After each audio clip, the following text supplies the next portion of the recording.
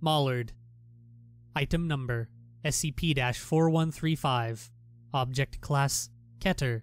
Special Containment Procedures. Mobile Task Force 571, Duck Hunt, is dedicated to the location and containment of SCP-4135-B instances that manifest. The International Maullard Location Index is designed to track the activity of any specific member of the family Anatidae. Containment of the SCP-4135-B instance is considered Priority 1, and containment of the SCP-4135-A instance is considered Priority 7. Once the SCP-4135-B instance is confirmed to be contained, the SCP-4135-A instance is to be administered amnestics and released into society. Currently, an SCP-4135-B instance is located within Site-55 in a biological anomalous entity chamber. The chamber is reinforced with steel and is to be repaired upon signs of damage. Once the current SCP-4135-A dies, the chamber is to be emptied of any duck viscera, and the new SCP-4135-A is to be located by MTF-571.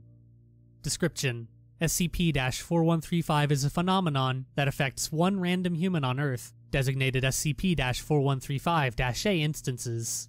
At any time, SCP-4135 is observed through the spontaneous manifestation of any member of the Anatidae family, usually of black colorization, near SCP-4135-A, designated SCP-4135-B instances.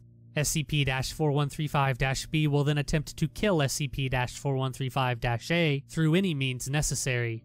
SCP-4135-B instances are resistant to physical trauma and quickly recover from most injuries dealt to them over a small period of time.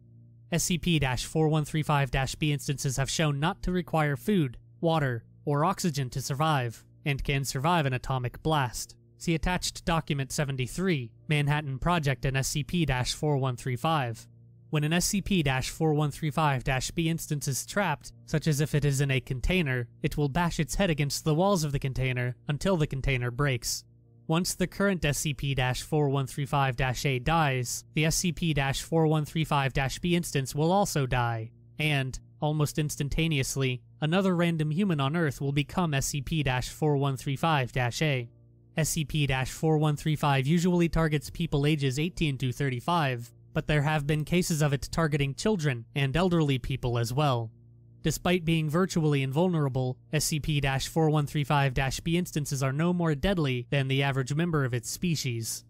Because of this, SCP-4135-A instances rarely die from SCP-4135-B, and instead die of natural causes.